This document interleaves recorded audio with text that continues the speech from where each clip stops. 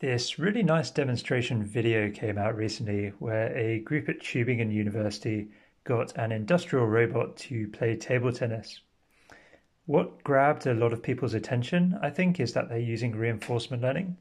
We're used to seeing RL do quite impressive things in simulation, but getting these methods to work in the real world is still quite challenging. Being both a table tennis player and AI researcher myself, I spent some time reading up on the project to understand the technical details of it, and in this video I'm going to summarize how it all works. To be clear, I was not part of this project, so this video is more like a paper review.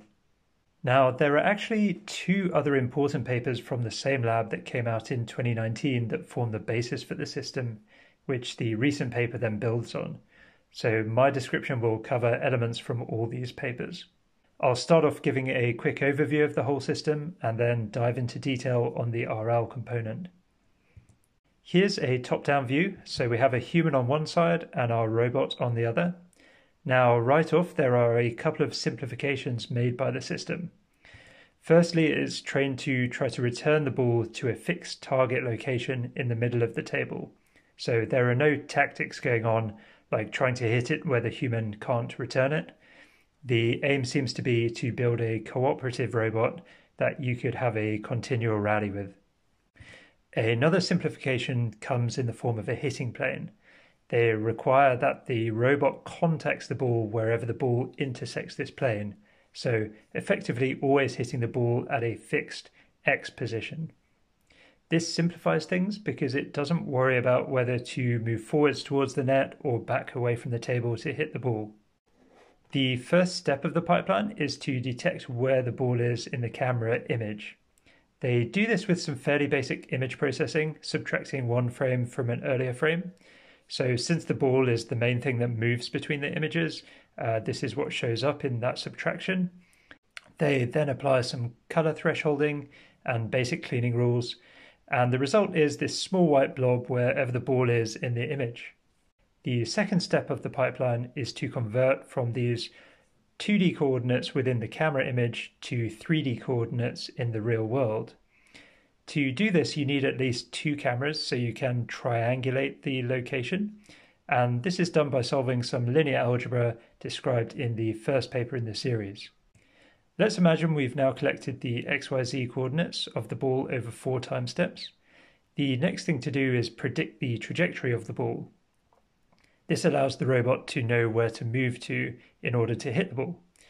The trajectory is predicted using a straightforward curve fitting approach. Specifically, they fit a quadratic equation for each axis, and this can then just be extrapolated forward to find where it intersects the hitting plane, which will be the hitting point. It's important to also predict the spin on the ball at the hitting point. So in table tennis, a different spin direction on the ball will require a very different kind of shot. The authors actually have an entire paper dedicated to developing different methods to detect the spin. For example, they explore using some high-speed cameras to estimate how far the label on the ball has rotated in between frames.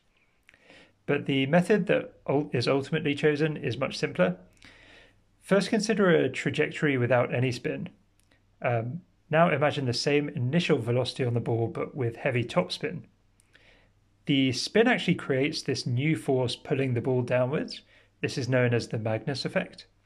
Now, by tracking the trajectory of the ball, which, by the way, the system is already doing, you can actually come up with an estimate of this Magnus force, and you can then work backwards to figure out the spin that generated that force. Once the position, velocity, and spin at the hitting point is known, some standard robotic planning methods can be used to move the robot over to that hitting point. Notice that no learning has happened in the pipeline so far. It's a collection of well-engineered, rules-based subsystems that are fitted together. But this changes in the final step of the pipeline. As well as physically moving the bat to the hitting point, the more interesting thing perhaps that the robot needs to do is decide what type of shot to play, like how hard should it hit the ball and the angles to position the bat. And this is then something that they learn through reinforcement learning. Specifically, the RL component selects what type of shot to make, although this is still executed through a rules-based robotic planner. It's important to contrast this with what happens, for example, in MuJoCo environments. There, we are usually trying to learn the entire pipeline from observations to making the motor movements in the robot, and that's not quite happening here. So let's break down how this is framed as a reinforcement learning problem. Each episode only has one time step, which consists of a single hit and direct feedback based on the accuracy of that hit. The action space has 3 continuous parameters to set, so the horizontal velocity to hit the ball with, and then 2 different bat angles. Now, in table tennis, you might also want to have control over the Z and Y velocities, but they ignore that here to simplify things a bit.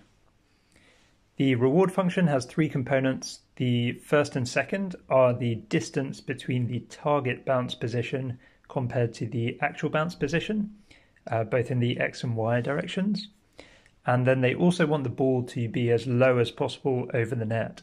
So this avoids, I guess, the robot doing like a high arcing return that might be safe, but not very fun to play against. The rewards are then all 0 if the ball doesn't bounce on the opponent's side of the table. More formally, this is interpreted as a one-step Markov decision process or a contextual bandit problem. Usually with sequential MDPs, we worry about transition functions and discount factors, but here they go away because it's only one time step. I've shown on the slide how these MDP elements map to the concrete things that we've discussed. Now we have the problem framed, you can just plug in whatever your favorite RL algorithm is. In the paper, they try out a bunch of popular methods. One slightly unusual thing they do that helps a little is separating out the Q values. So they're actually predicting 3 Q values simultaneously rather than a single one as you would usually do. To be honest, I didn't really follow the rationale for why this helps, but they say it gives a small performance boost empirically.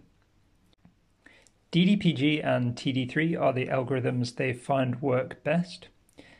These algorithms are both very similar to each other. TD3 is just a slight modification or adaptation of DDPG. Both are actor-critic methods.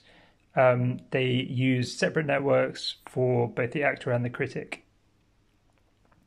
The actor or policy network takes as input the state and directly predicts what actions the agent should do. It actually uses the critic network within its loss function to learn to take better actions in future. The critic network takes in a state and action and outputs a Q value representing how good that state and action pairing is.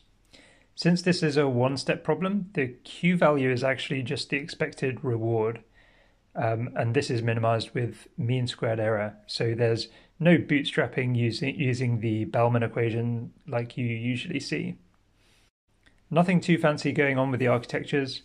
Both networks have 2 layers of 256 hidden neurons, all with value activations.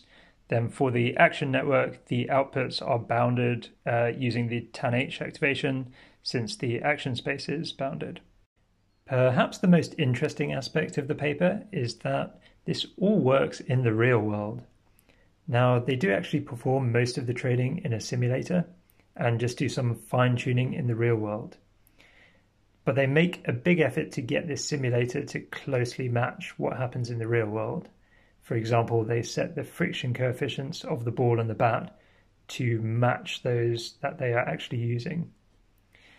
The key insight that explains why the sim-to-real process is so smooth, I think, is that the input to the reinforcement learning component doesn't really change regardless of whether this is running in the simulator or the real world. So in the simulator, you directly have access to the ball position, whereas in the real world, we need to do the image processing and triangulation steps first. But after that point, the pipeline is basically the same for both.